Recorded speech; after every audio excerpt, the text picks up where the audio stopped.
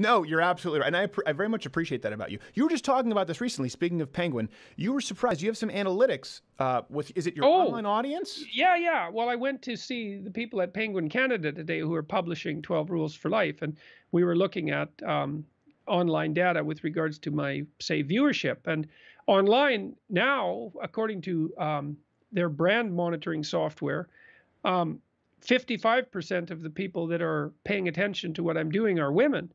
And so this idea too that I thought for a long time that the reason that my viewership was disproportionately men was probably because YouTube was disproportionately men. Yeah. You know, so it was just a side consequence of that. I couldn't tell. And I mean, there's lots of things that I am saying that are germane to young men. But I thought, well, there's no reason that young women wouldn't be interested in this. It just doesn't seem to be. Wow. Well, maybe YouTube's not the venue.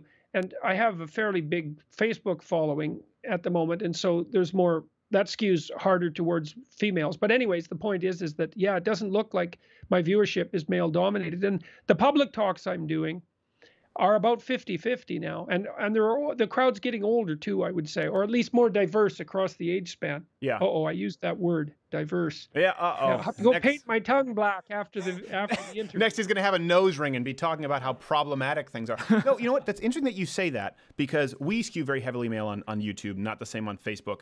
And our shows are largely male, definitely a diverse age range, I would say. But our biggest fans, our most engaged fans are women.